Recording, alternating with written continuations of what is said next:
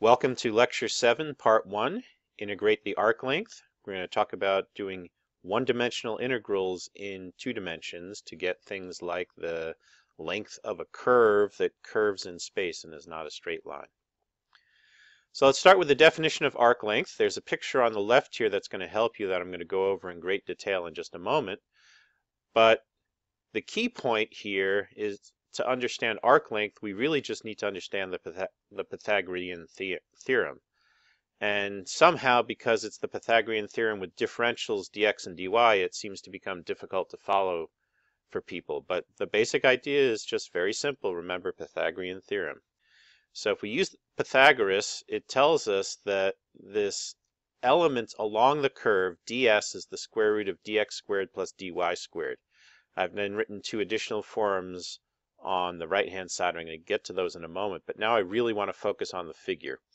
So the curve in red is the curve that we want to get the length of, and that curve is a function f of x, and I can call it y equals f of x, as we traditionally do. And if I could come up with a differential ds that runs along the curve, I just have to sum up each of those little elements for the length along the curve, and then I'll get the total length along the curve. The problem is my coordinate system is either a horizontal line or a vertical line. Now that means that I'm going to have either a dx in the horizontal direction or I'm going to have a dy in the vertical direction that I'm going to be integrating over. And I now have to find a way of determining, okay, if I know dx, how do I determine ds? Or if I know dy, how do I determine dx? So now if you look at those little green lines, that the horizontal line at the bottom shows me dx, the vertical line close to the curve shows me dy, the difference in the function, and then the slanted line is ds. That's the length that we're actually after. So if I put all those 3 lines together into a triangle, as is shown in the upper left, you can clearly see it's a nice right triangle, and the Pythagorean theorem is going to tell me that ds is equal to the square root of dx squared plus dy squared.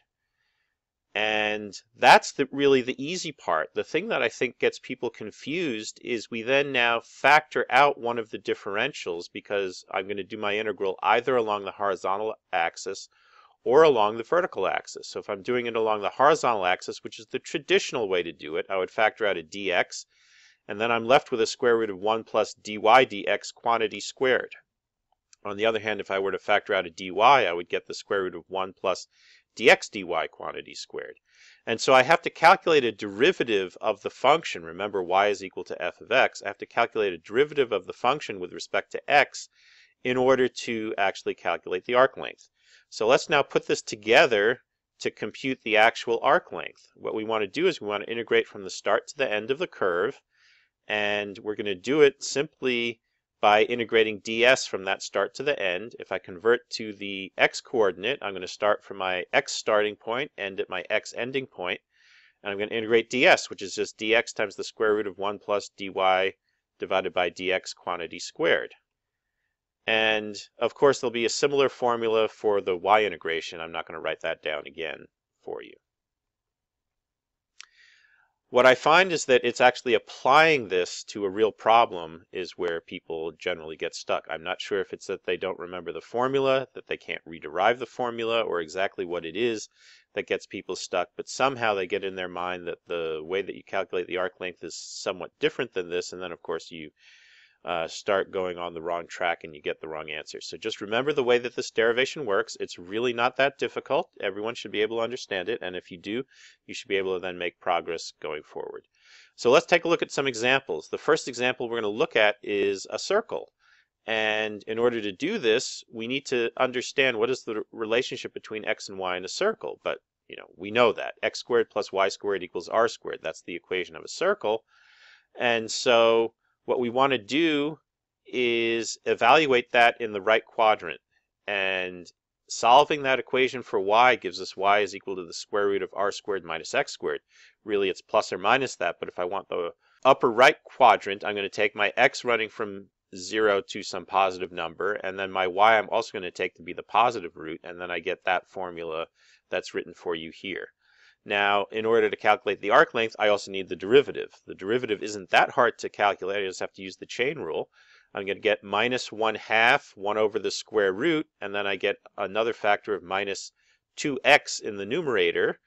and the 2 and the 1/2 cancel, and I'm left with minus x divided by the square root of r squared minus x squared.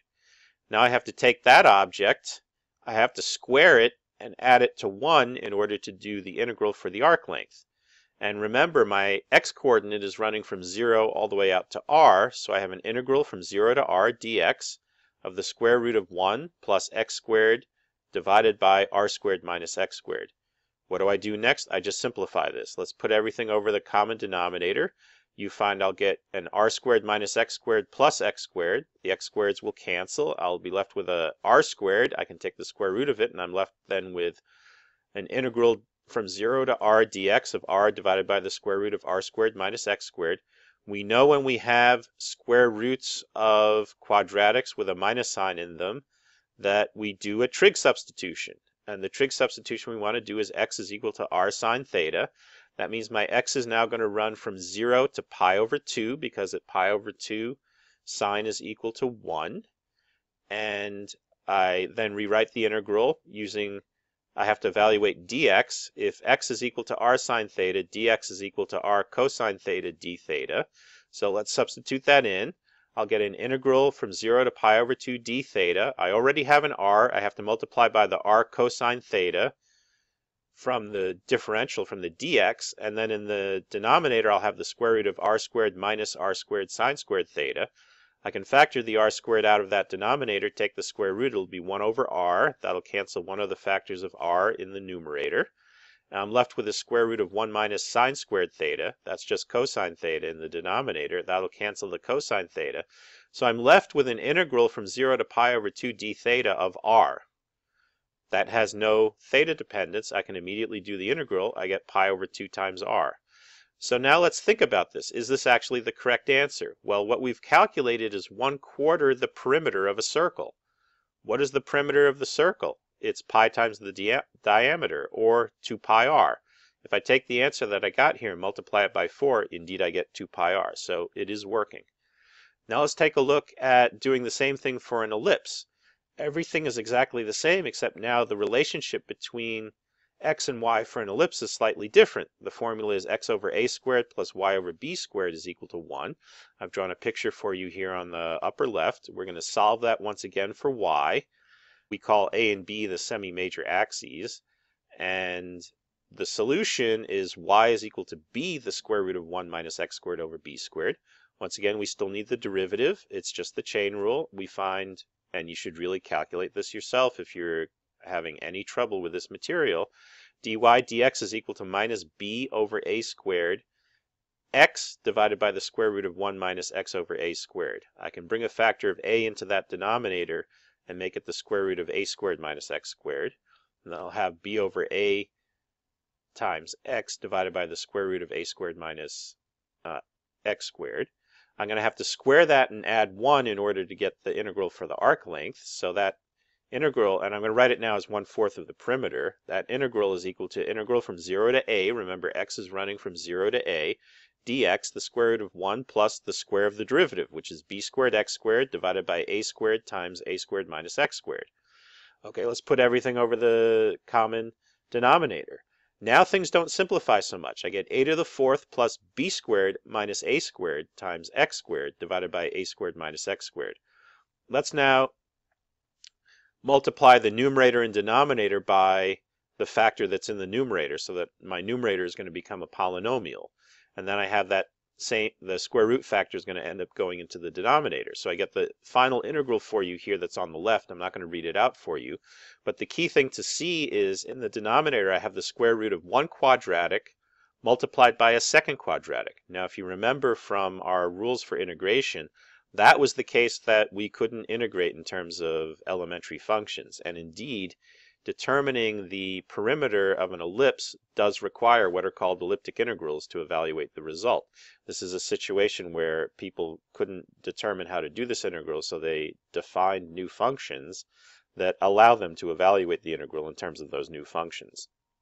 And we're not going to be talking about elliptic integrals in detail in this class, but you can learn about them yourself if you need to in the future, and it's important for you to understand and know that when you encounter an integral like this, then you have to start looking at things called elliptic integrals. Okay, Final thing we can do is we can also calculate areas. So how are we going to get the area of the ellipse? Well, now we have to figure out what is the formula for the area of the ellipse. Here, the integral is essentially going to be the area under the curve in order to give the area for the ellipse. I'm still working in the upper quadrant, so it's going to be 1/4 of the total area. And I think about putting little rectangles in that have a width of dx, and they'll have a height of y. And so the area of that rectangle is y of x, because the y is changing as I move through x, multiplied by dx. And I simply have to sum that over all possible x values to give me that area. So the formula is very simple. 1/4 of the area is the integral from 0 to a dx y of x. Well, I have y of x. We already solved it because we understand the relationship between x and y in an ellipse. And that relation, once again, is x over a squared plus y over b squared is equal to 1. We have solved it. A and b are called the semi-major axes. And in the upper right quadrant, the result is the one that we had before. Y is equal to b square root of 1 minus x squared over a squared. Now there's really nothing more to do. I just substitute that into the integrand in order to get the area. So the area is equal to 4 times the integral from 0 to a dx y of x, which is b square root of 1 minus x over a squared. And now what we do is we're going to do a very similar substitution. We're going to use x is equal to a sine theta, which means dx is equal to a cosine theta d theta. What we're going to find is an a is going to be able to be factored out. We're going to get 4 times b times a times the integral from 0 to pi over 2 d theta cosine theta. That's coming from the dx. The a d theta cosine theta is dx. And then I have to substitute x in for the other part, and I'll get the square root of 1 minus sine squared theta. But the square root of 1 minus sine squared theta is just cosine theta. So I get 4ab integral from 0 to pi over 2 d theta cosine squared theta. Now if you look carefully, I'm integrating over 1/4 of the period. And it turns out for both cosine and sine, if I integrate over 1/4 of the period, I can replace cosine squared by a half, because on average that's what the value is over that interval. And so I can replace the cosine squared by a half, do the integral, and I will get pi times a times b, because I get pi over 2 times 1/2 is pi over 4. That cancels the 4. So I get pi ab. And indeed, if I compare that for what we know for a circle, where a is equal to b is equal to r, the area ends up being pi r squared, which is of course the formula we know for the circle. So indeed this works. It's really nice to see how these kinds of integrals give us the right answers. It's good for you to both visualize and be able to do the manipulations that are required to do these kinds of integrals.